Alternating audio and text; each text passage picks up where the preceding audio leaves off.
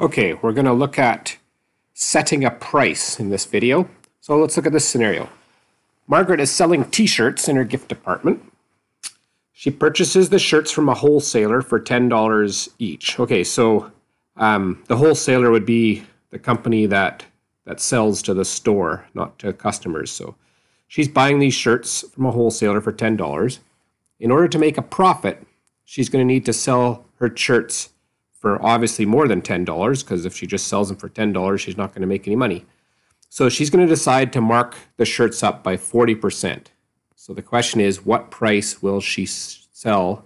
Oh, that's a bit of a tongue twister. What price will she sell the shirts to the customers?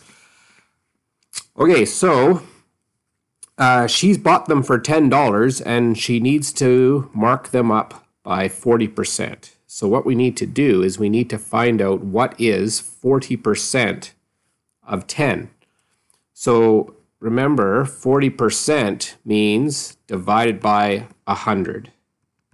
And if we go 40 divided by 100 as a decimal, we would get 0.40. So 40% converted to a decimal, always divide by 100 to get a decimal, we get 0.4. So now, in order to take 40% of 10, we're going to go 0.4 times 10, and you can do this in a calculator if you like, but 0.4 times 10 is just going to be 4. So we now know that 40% of, and of means times, so 40% of 10 is $4. So she's going to mark them up by $4. So what price will she sell the shirts to the customer? $10, because that's what she's paid for the shirts, plus $4 of a markup. So she is going to sell the shirts for $14. Let's look at another example. Henry wants to purchase 4 pairs of work gloves.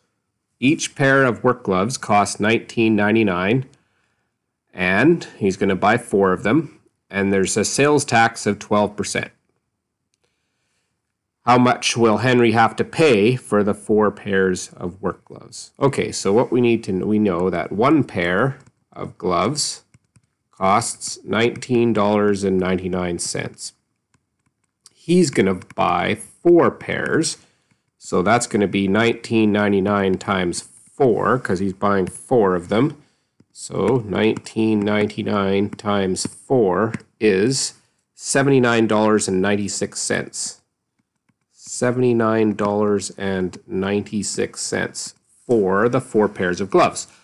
But now he goes to the cash register, to the till, the checkout, and of course they're going to add the tax to this purchase, and the tax is 12%. So we need to find 12% of $79.96, and again, just like in the last example, we need to take 12 and divide it by 100 so that we can convert that to a decimal.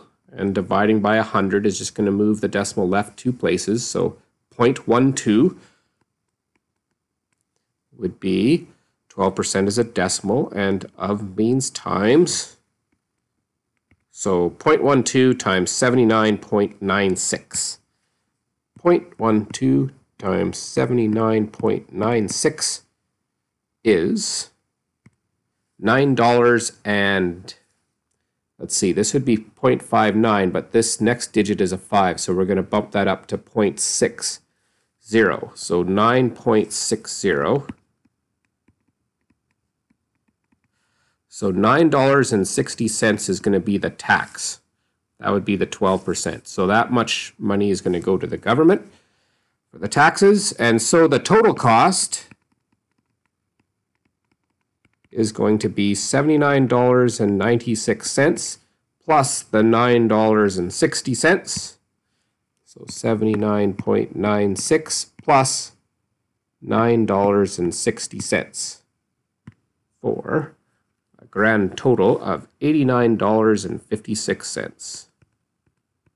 $89.56. So that would be the total cost of the 4 pair of gloves, including the tax.